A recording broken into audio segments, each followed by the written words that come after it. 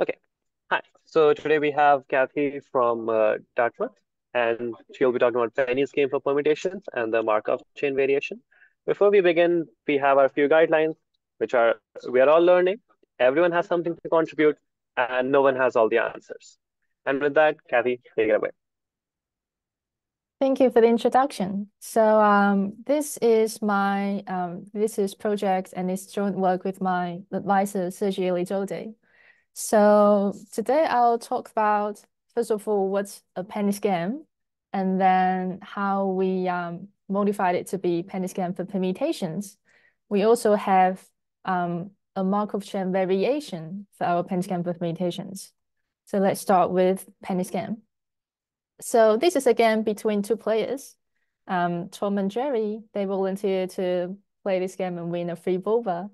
We first have Tom select a binary word of length greater than or equal to 3, say HHH, and Jerry selects another binary word of the same length, say THH in this case, and we flip a fair coin rapidly and write down their outcomes until we see one of the player's words shows up as a consecutive subwords, which in this case will just determine that Jerry wins the game. It's known that for any words picked by Tom, the first player, Jerry as a second player can always select a word that's more likely to show up first. And the exact odds of winning can be computed using coincides algorithms. We're thinking of, okay, what if instead of words, we ask Tom and Jerry to pick permutations? So this is our pentagon for permutation setup. We've asked Tom to pick a permutations of any length k greater than or equal to 3. And then Jerry picked another permutation of the same length. After that, we generate numbers, real numbers uniformly randomly from 0 to 1 and records their relative orders. For example, this is the first number we generate. The second number we generate is smaller than the first one. So these two numbers form a 2-1. Their relative order is 2-1, right? And then the third number we have is smaller than the first number, but then bigger than the second number. So this 3 number forms a relative order of 3, 1, 2. Together with the fourth one, we form a relative order of 4, 1, 3, 2. So we keep generating numbers and write down their relative orders until, so here, this permutation 625314 ends with a 314, which is of relative order 213, which is the permutation that's chosen by Jerry. So Jerry wins again. Make sense? So we're curious about, thanks. We're curious about if there's any properties that we can study for this penny scan for permutations. In particular, if there's also a winning strategy for the second players, or just for arbitrary pairs of permutations, which one's more likely to win. Okay. So the first result, the theorem I'm going to talk about today is the probability of seeing one pattern before another. So for two permutations sigma and tau of length k, we denote it by this AV sub n to the sigma of sigma and tau, the set of permutations in Sn that ends with sigma, which is the superscript here, and avoid both sigma and tau elsewhere. Then the probability that sigma shows up before tau, which we write this probability of sigma precede tau, will just be sum up the probability that the game ends at length n times the probability that sigma shows up before tau, given that the game ends at n. And it can be simplified to this formula here. So now in order to compute the probability that sigma shows up before tau, it's now sufficient to just compute the number of permutations that end with sigma and avoid both sigma and tau elsewhere. Okay, and also from this theorem, we can say if we have a bijection between these two sets, right? So between the set of permutations that end with sigma and avoid sigma and tau elsewhere, and the set of permutations end with tau and void sigma and tau elsewhere, then we can say these two permutations are equally likely to show up first. And we say in this case, sigma and tau are a tied pair. So from there we have the first tied pair. Let iota k to be the increasing permutation and sigma to be the almost increasing permutation, except for this I here.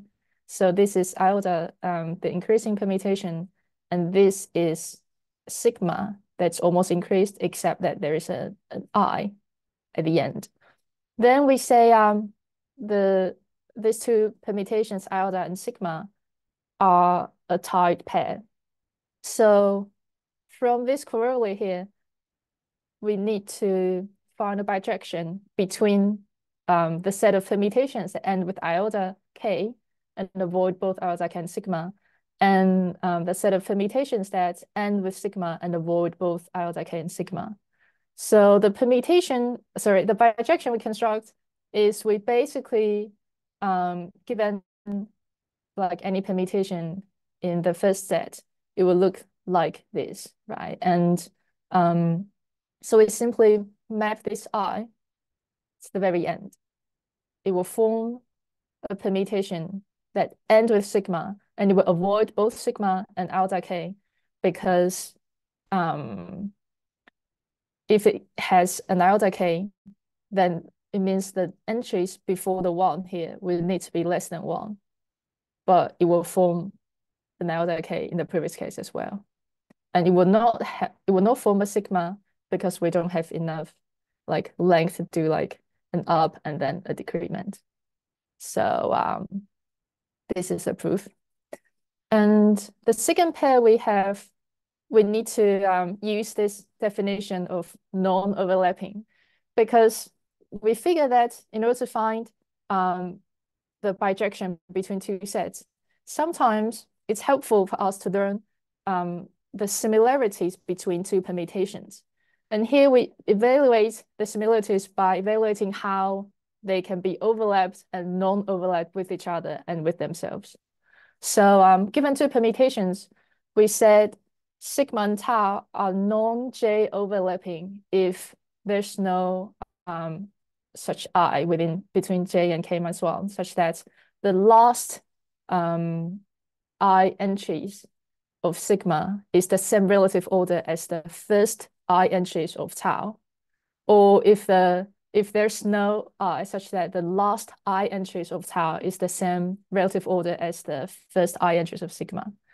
And sigma is said to be non-J self-overlapping if it didn't have like the start and the end of sigma, it doesn't overlap with each other. Okay. And we said, however, if they do overlap in J positions, we have the first I entries of tau is the same as the last I entries of sigma. Then we say sigma overlaps tau in I positions. And here are some examples that we say 2143, this permutation overlaps 3124 in two positions, because 2143 ends with a 43, which is of relative order 2-1, and 3124 start with 3-1, which is of relative order 2-1. So we say these two permutations overlaps in two positions, but they are non-3 overlapping because the last three entries and the first three entries of tau and sigma, they simply don't match. Okay. I had a Sorry. question. Yeah, sure. The ST function, that is the Mhm. flattening function. What does that stand for? Oh, sorry. So this is the relative order. So Okay. say ST of 43 is we replace the smallest number by 1 and the second smallest number by 2. Okay. Right. So let's say, yeah, ST of 43 would just be a 2-1 because 3 is the smallest one and then 4 is the second smallest number. And the relative, so the ST of 3-1 will also be a 2-1. Right. So yeah, so we say they have the same relative order. Thank This you. makes sense. Thank you for the question. So with this definition of overlapping and non-overlapping, we now have the second theorem says if we have two permutations, sigma and tau, they have the same first I entries. And they are non-j plus 1 overlapping. And each of sigma and j are non-j plus 1 self-overlapping. Then they also form a tied pair. So one example is this 2, 4, 5, 1, 3 and 2, 4, 5, 3, 1. So their first three entries are the same. So in this case, sigma I and tau I are the same for I between 1 and 3, right? So j is 3 here.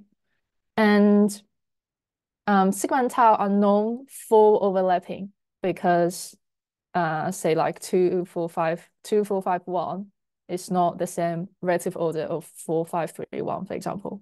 So they are non-full overlapping, and they're also non-full self-overlapping. And then by the theorem, we said, okay, these two permutations form the tie. And again, we want to show that there's a bijection between, sorry, I should change this. It's not iodic and sigma, it's now the bijection between the set of permutations that end with, this should be a tau here, and with tau, and avoid both tau and sigma elsewhere, and the set of permutations that end with a sigma and avoid both tau and sigma elsewhere. I would say the proof goes like, we want to, given the permutation that end with, for example, in this case, 2, 4, 5, 1, 3, we want to rearrange this last 5 entries so that it's in 2, 4, 5, 3, 1, right? So given a permutation that ends with this number, this end with this permutation, we arrange it so that it ends with the second permutation here. And such a rearrangement will not create a 2, 4, 5, 1, 3 and 2, 4, 5, 3, 1 because they have the same first 3 entries, and we're only changing the last 2 numbers. So if we'll create either a sigma or tau after the arrangement, this sigma or tau will show up in before rearranging it as well. So this is just a very brief sketch of proof. Okay. And also we have for any k greater than or equal to 4, if sigma is 1k alpha, which alpha is any permutations of 2 to k minus 3, and k minus 2, k minus 1, and we have another permutation 1k beta, where beta is another permutation of 2 to k minus 3, and followed by a k minus 2 and k. Then we said these two permutations also form a tied pair. So for example, if k equals to 7, then sigma is 1, 7, a permutation of 2, 3, 4, and 5, 6, which should be tied with 1, 6, a permutation of 2, 3, 4, and 5, 7. So the proof is similar to the proof with this theorem, except that we need to first argue that any permutations, any pairs of permutations in these forms, they can overlap with each other and with itself. No, they can overlap with each other, yep, and with itself with at most 2 positions. Okay, so for example, 1k and 2 minus k and k minus 2 and k, they overlap in 2 positions, and we want to say that they cannot be overlapped in 3 positions. And then the rest proof will be similar to the proof of the previous theorem. Okay. But in general, it's still an open question to characterize all tied pairs. We only provided some conditions here. And using the theorem, using this theorem, we're able to compute the complete table of all pairs of permutations of like 3. And note that the winning relations is not transitive, which means the probability 1, 2, 3 shows up before 2, 1, 3 is less than half, which means 2, 3, 1 is more likely to show up before 1, 2, 3, right? And then 3, 2, 1 is more likely to show up before 2, 1, 3. But it doesn't necessarily imply that 3, 2, 1 is more likely to show up before 1, 2, 3. Actually, 1, 2, 3 and 3, 2, 1 form a tied pair here. So if we have like permutation A, it's more likely to win than B, and B is more likely to win than C, it doesn't really mean A will win C. Okay, this is the non-transitivity for Penney scheme for permutations. I don't have time to go through all details in this table, but we are able to at least compute. Sorry, I'm able to at least show you two formulas to compute the probability that 1, 3, 2 shows up before 2, 3, 1. It's this number here. And we need to use the recurrence form and the generating function to compute the probability that 1, 2, 3 shows up before 2, 1, 3, which is this number here. And we also have a table for all pairs of length 4. The blue cells represents the probability greater than or equal to half. So, for example, this blue cell here means it's more likely to see 1, 2, 3, 4 than 2, 3, 4, 1. And the magenta, this cell here means it's more likely to see 2, 3, 1, 4 than a 1, 2, 3, 4. And all the blue cells means these two permutations form a tied pair. So for example here, 1, 2, 3, 4 and 1, 2, 4, 3 is equally likely to show up first. So I think there are in total 11, not count, yes, counting the complement as well, pairs of tied pairs. And we were able to prove most of them using the previous theorems and their corollaries, except for a very special case that the probability for 2, 1, 3, 4 to show up before 3, 2, 4, 1 is a half. So there seems to be no simple bijection between these two sets. So in order to show the number of elements that end with 2, 1, 3, 4 and avoid both permutations is the same as the number of permutations that end with 3, 2, 4, 1 and avoid both. We first prove a little bit more specific equation here. So we know we not only want the permutations end with 2, 1, 3, 4 and avoid this, we also condition that pi 1 is A and pi 2 and pi n is B. Then we say it's the same number of permutations that end with 3, 2, 4, 1 and start with n plus 1 minus A and end with an n plus 1 minus B. Okay. And if we take the complement of the second set here, this is the same as we have the permutations that end with 2, 3, 1, 4 and start with an A and end with a B. And in order to prove this, we prove that the first set has n total occurrences of these two patterns and start with an A and end with a B. It's the same as the permutations that has m occurrences of these two patterns and start with an A and end with a B. And still, there's no simple bijection for these two sets. So we need to actually use inclusion-exclusion set to prove this theorem. Okay. And we also have a conjecture for the winning strategy for the second player. So we said if Tom picks sigma, then a winning strategy for Jerry will be to move the last digit to the first one. So pick sigma k, sigma 1, sigma 2, so on and so forth to sigma k minus 1. This is inspired by Penney scheme for words. So I think in the original Penney scheme, the winning strategy is similar, that you pick the first k minus 1 letters that picked by the first player, and then you will need to insert a letter to the front by some strategies. Okay.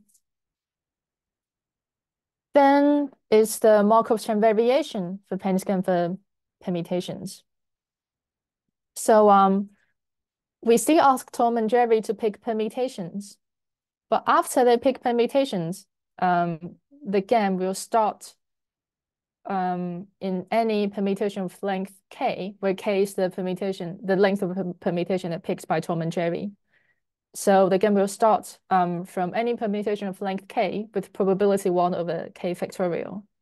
Now, at each step, we delete the very first number, and then we add a number which is chosen uniformly randomly from 1 to k, add to the end.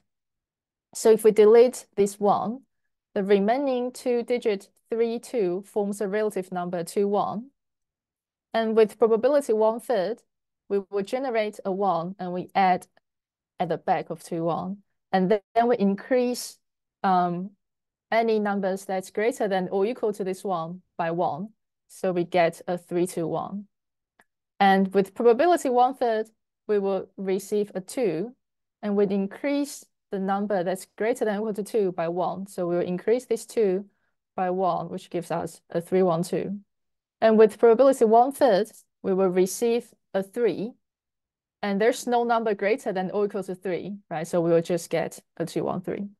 So starting from 132, we have 1/3 probability to get a 321, a 1/3 probability to get a 312, and another 1/3 probability to get a 213. It's not possible to go from 132 to 123 in one step because they don't have the same start and end. Okay. So alternatively, we can have a Markov chain set up for this version. So after Tom and Jerry pick their permutation of length k, we will have our sample space is just all permutations of length k. And at each step, it's possible to go from sigma to tau if the relative order of the last k minus 1 numbers is the same as the relative order of the k minus 1 numbers in tau. So for example, 1, 2, 3 end with a 1, 2, right? So the relative order of 2, 3 is 1, 2. So it's possible for 1, 2, 3 to go to any permutations that start with a 1, 2. So for example, it can go to itself because 1, 2, 3 start with a 1, 2.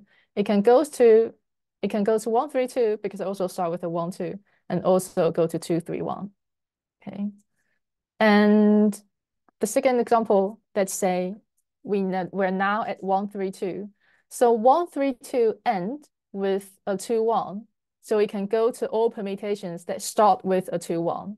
For example, a 2, 1, 3, or a 3, 2, 1, or a 3, 1, 2. It's not possible for it to go to any other 3 permutations.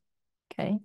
So we're able to draw a Markov chain according to the rule we just mentioned. And we start with any permutation, say 1, 3, 2, with probability 1/6 in this case.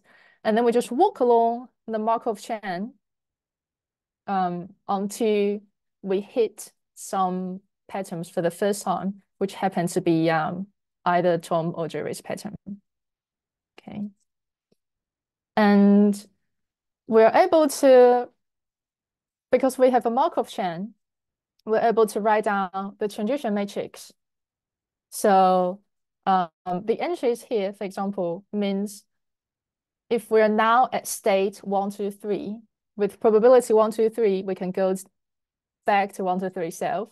with probability 1/3, we will get back to 132, and with probability 1/3, we'll go to 231. It's not possible to go to any other 3 permutations, so we put zeros here.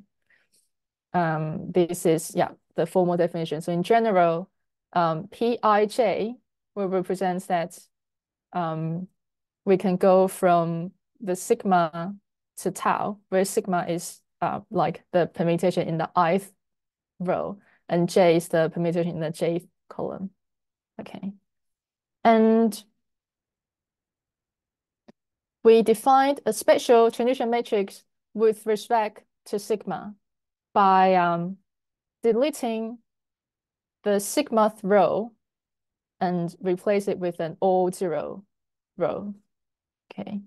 So by doing this, we're basically deleting all the outgoing edges from 1 to 3. So by replacing the 1, 2, 3 row by an all 0 row, we're basically deleting all the outgoing edges. And to do so, we're able to compute the hitting time, which is the expected time to see a pattern for the first time. Intuitively, we don't want, so once we hit this 1, 2, 3 for the first time, and we'll just end the game. So we don't want it to go out again. So this is why we're deleting all the outgoing edges, and also replace the row by an all 0 row. But formally, because of the formula of expected time, it's equivalent to find the probability that the game will arrive at sigma in the ith step for the first time. So note that this is the transition matrix with respect to 1 to 3, and all the entries here represents starting from say this permutation 132, then we have probability 1/3 to go to 213 in one step, right? And if we square it, then the entries will represent, so this 1/9 here, for example, we represent starting from 132, the probability to go to 213 in 2 steps, right? So if we raise it by the power of I, the entries will just represent starting from the permutation represented by the row. In ith step, we will hit the permutation that represents by the columns, right? So we want to know the expected time to go to say 1 to 3. So we want to sum up all the entries in the column. That's why we multiply an E sigma transpose here. And plugging this, we will have our formula for the expected time, the hitting time, the sigma. Okay. And I want to, after we have our hitting time, we want to talk about like equivalence patterns. So we need to first define a special set of walk, so-called good walk. So this is walks of length I that end at sigma and avoid sigma elsewhere. So it's like we arrive at sigma for the first time, right? And we also have a formula to compute the number of such walks that end at sigma and avoid sigma elsewhere. Okay. And from there, we can say if we have 2 patterns, they have the same number of good walks, then they are in the same equivalence class. Because after we have a formula for good walks, we can rewrite the expected time in terms of the number of good walks. So if they have the same number of good walks, then they have the same hitting time, and so they're in the same equivalence class. Okay. Then we have 3 conditions for 2 patterns to be in the same equivalence class. First of all, if they are complement of each other, or if they are reverse of each other, or if they satisfy that the first k-1 entries of a sigma of sigma is the same as, so they basically have the same start and the same end, then we say they also in the semi-equivalence class. And we conjecture that these are the only three conditions, or the combination of any of three conditions are the only conditions for two patterns to be equivalent. Okay, so next I'm going to show how you get the theorem. So complement gives equivalence patterns because remember, if we have tau is tau 1 to tau k, then tau complement will just be k plus 1 minus tau 1 to k plus 1 minus tau k. So if we have an edge from sigma to tau, then it means the last k minus 1 entries will be in the same relative order of the first k minus 1 entries in tau. So if we take the complement, we still have the equation here. So basically, we're saying if we have an edge from sigma to tau, then we'll also have an edge from sigma complement to tau complement. So if we have a good walk that start from sigma and end with tau, then we can just take the complement of all the intermediate permutations and form sigma complement to tau complement. Okay, so by doing this, we have a bijection between the good walks that ending at tau and good walks ending at tau complement. And because of the result we mentioned before, this gives us a equivalence pattern. So for the reversal, it will be easier if our Markov chain is a reversible Markov chain. So we can simply just reverse all the walks and then find a bijection between the good walks that ending at tau and good walks ending at tau reverse. But unfortunately, this is not a reversible Markov chain. So in order to prove the result here, we need to introduce another set of walks, which is what we called bad walks, which are walks of length I that start and end with sigma and avoid sigma elsewhere. And so it's possible to extend a good walk to a bad walk by adding a sigma in front. But it's not always doable because that requires the last k minus 1 entries of sigma is the same as the first k minus 1 entries of the start of the good walk, right? But it's possible to extend from a good walk to a bad walk. And this is why we have why we get the how we get the formula for the number of good walks here. We replace the first transition matrix with respect to sigma by a transition matrix minus the transition matrix with respect to sigma. And after we have the definition for bad walks, note that all walks end at 1, 3, 2, it's an example, can be decomposed by a good walk, which can be empty, followed by a sequence of bad walks, which can also be empty. So because of this, and we have k to the I, total number of walks that ends at any sigma, right? So it will then be sum up all the generating functions with coefficients, the number of good walks, times this expression here. For which is saying that in order to show that they tau and tau reverse have the same number of good walks, we can instead prove that tau and tau reverse have the same number of bad walks. And because they both have k to the I, number of walks that end at tau or tau reverse, we'll then be able to prove the number of good walks are the same. Okay, so to show that there's a bijection between number of bad walks and with a permutation and with its reverse, say given a bad walk of sigma, then we will have another bad walk that end with end with sigma reverse by reversing all the intermediate permutations.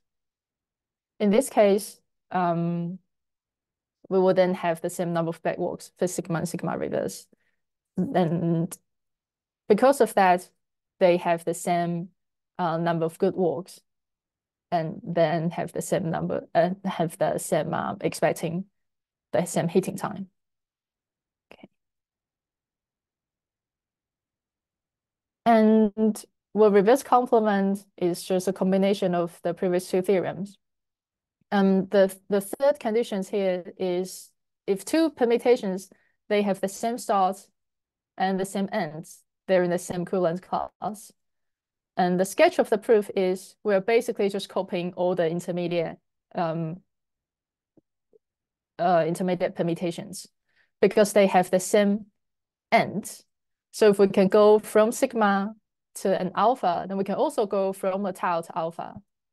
And because they have the same starts, if we can go from any beta or gamma to sigma, then we can also go from this exact permutation to tau.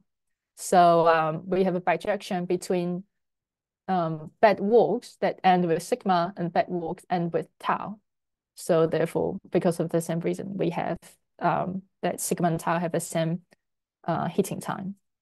Okay. And now we're ready to compute the winning probabilities for any two pairs of patterns of the same length. So here we have a formula for, I put a transcript and M here just to distinguish this with the probability in the Markov chain, in the Penney scheme for permutations, so not the Markov chain version. So how do we get this formula? So basically, the probability to see sigma before tau is similarly we sum up probability that the game anti-I times sigma shows up before tau, conditioning on the game anti-I, and we can represent the probability by the formulas with respect to the number of good walks, and plug in the formula for good walks. We will have this formula here. So then we have three conditions for two pairs to be a tight pair, which means sigma and tau have equal probability to show up first. So if sigma and tau are complement to each other, then they form a tight pair. Or if they have the same start, then they're also tight. Or if there exists a third pattern that the third pattern gamma has the same start with tau, and then gamma is tied with sigma. Okay. And we conjecture that these three conditions are the only conditions for two, or like the combination of these three conditions are the only conditions for two patterns to be tied. And we also have a conjecture that the monotone patterns never wins. So if sigma is either iota k, the increasing permutation, or rho k, the decreasing permutation, and tau is any other permutations, then the probability that sigma shows up before tau is always less than or equal to half.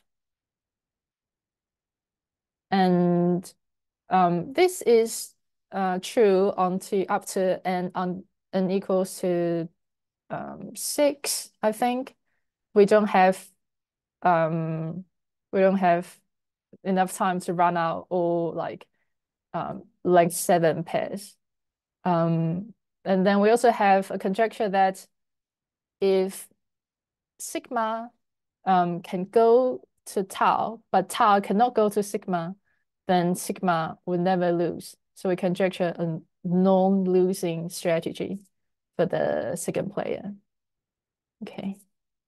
And that's it. Thank you for listening.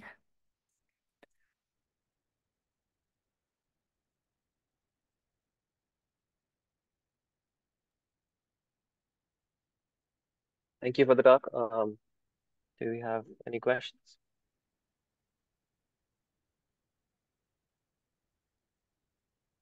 I suppose I have. I don't know if it's a question, some questions. It's kind of unclear to me exactly what I have. But so the original goal of this was, or the motivation was, can Jerry always find a permutation that beats Tom? And then you had a lot of work in saying like, well, can you find ties? But with the interest in the Jerry finding a permutation that beats Tom, what how far have you looked into this, and what are the kinds of techniques you've been trying in order to you have some conjectures on these options. Have you tried proving them? Have you have techniques that you think are promising, or techniques that you thought were promising but now don't work, but no, don't work? So yeah, so for the original Penn scan for permutation, where's this? Yep. So originally Sergio and I think we underestimated the difficulties of this problem, and we thought we can just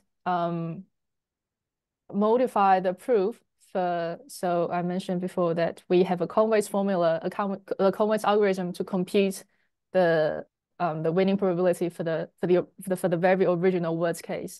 So thinking of, okay, we can probably just modify the proof and then just prove for the permutations. Sure. But then I would say one of the difficulties, I would say probably the main one, is in the word case, we can simply combine, say, this HHH and a THH and gives us a unique word, HHH, But in permutations, even though we just combined a permutation 1, 2 and a 2, 1, we have like 4 choose 2 resulting permutations.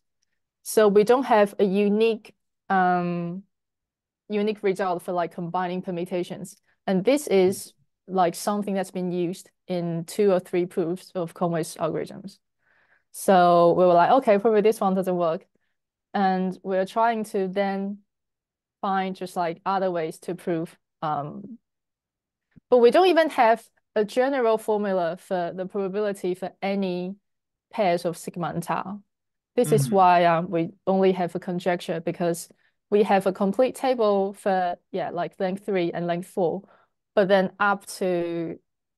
like starting from length 5 is too much for us to compute. So we have a conjecture because we don't have a formula to compute any pairs of any length. And we doubt if there is actually a formula, because we can see from this table that, like this number here, this is not even a rational number, which is different from the original Penn scan for like words. Right. And even though just for length 3, we use bijection to prove like those type pairs, and then like generating functions to prove like this number here.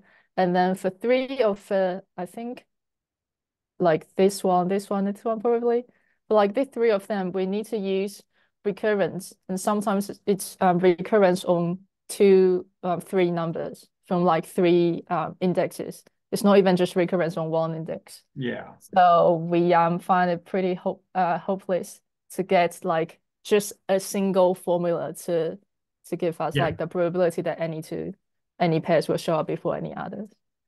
So and then for the Markov chain variations, we conjectured on this. I mean, we're still working on this, but I'm defending on like 2 weeks. So I'm not sure if we will have time to figure out.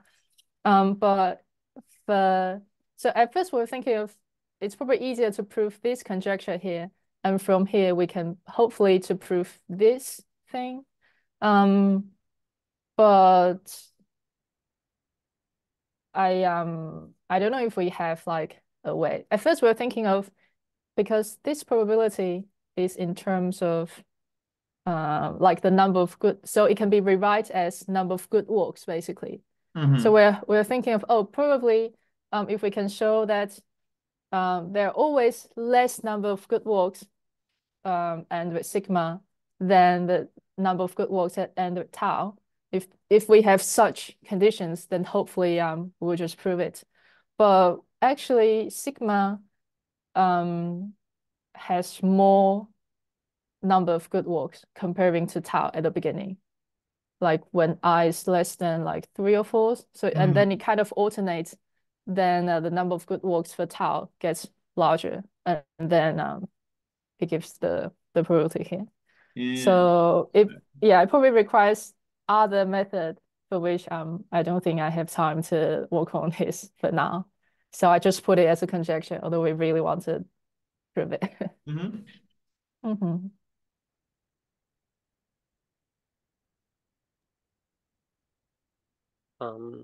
So when you had your matrix, the with length 4 permutations, the one with colors, Oh, the colors, for the yeah. previous case, yeah. So you can imagine that as an adjacency matrix of a directed graph, right? Like what beats what? So yeah, so if this is cyan, then this 1, 2, 3, Yeah, 4 will win. And if this mercantile, then it's like the upper column will win. And if it's cyan, then it's the yeah. left column will win. Mhm. Yeah, so like you can make it like into a directed graph where this wins against this, with this wins against this. Have you looked at what the graph looks like and if you can find some patterns in that? Well, Like, one do you get conclusion, cycles? yes, one Or conclusion yeah. we have is this is also a non-transitive. Yeah. So Right. yeah, so 1 bits to the like A bits to B, B bits hmm C doesn't imply like A bits C. So it's also So non-transitive. no, but yeah. It's also non-transitive, and hmm and then we just Yeah, so you walked would on get like that. like a cycle if it's non-transitive. Yes. Maybe if you could, yeah. Yeah. It's we have a cycle relationship. Yeah. Hmm. Yeah. Um, we use the ordering, which is like the lexicographic ordering on permutations, The like the lexical. ordering of the permutations, the dictionary ordering, like 1, 2, 3, 4, 5. Is that the one that's being used? Yeah. Okay, so if you change the ordering, can you see patterns in the Um, column? I don't know. I didn't try it. So Because, yeah, because this seems like super nice and symmetric with the anti-diagonal going like this. So I, yeah, I mean we do have like the bottom left part is 1 minus the upper right triangle, because yeah, either either one will win. So like this area yeah. is like 1 minus this area, the data. hmm And then yeah. also this area is 1 minus this area because of complement. Mhm. hmm So it's probably easier to see from like the table of 3 here. So these two numbers add up to 1, and 550, 450 add up to 1, and also these two numbers add up to 1, and also these two numbers. So the only thing interested up to symmetry is basically this upper triangle here. Once we have this, we can just use symmetry and then figure out the whole table. But if you talk about like specific patterns, I'm not sure. I didn't really try to rearrange and observe. Okay. Okay. Thank you for the question.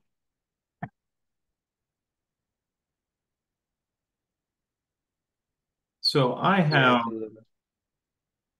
two more kind of thoughts. One is I think I have watched too many combinatoric stocks. And so my instinct here is like, oh, I'm doing something with permutations. And I'm really concerned about one-line notation because it's pattern avoidance and whatnot. But have you looked at these permutations in Coxeter language and just thinking them as products of simple transpositions and just check to see if any patterns just immediately jumped out? Like if one is related to another by in the right week order or something, is that going to tell you something about their probabilities? Because my gut says probably not. Words don't normally interact well with Coxeter permutations, but also I think I've been conditioned to always check. Can you say more details? Like, So, just we have one line notation for permutations, but we can also think about them as, products of simple transpositions. We've got posets of them. We can think of them as, we've got the right week Brouhaha order, the left week Brouhaha order.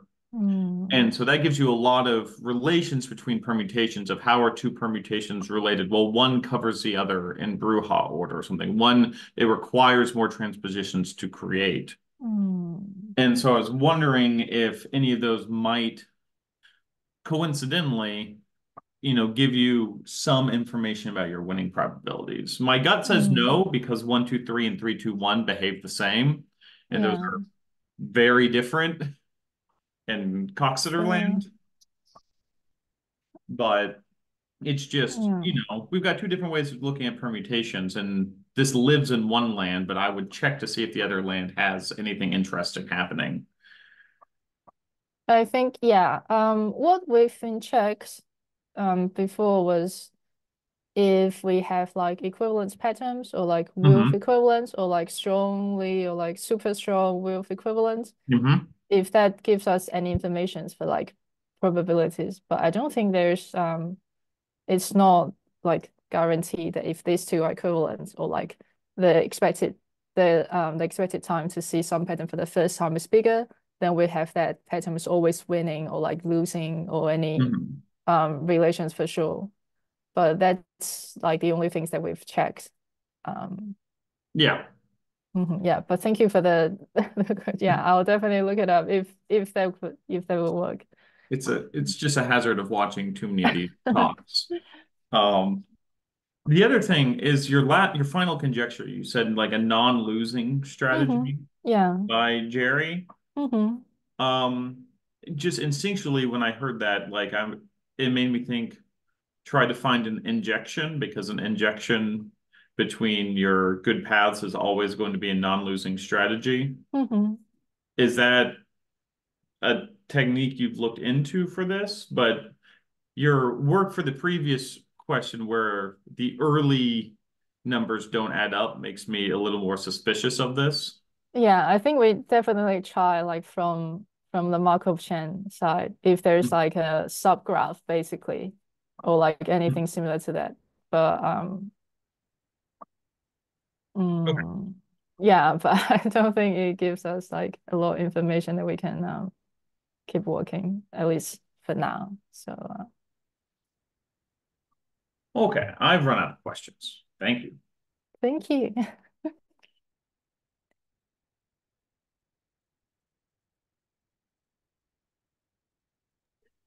Okay, let's thank the speaker again. Thank you for listening. Thank you for the talk. Yeah.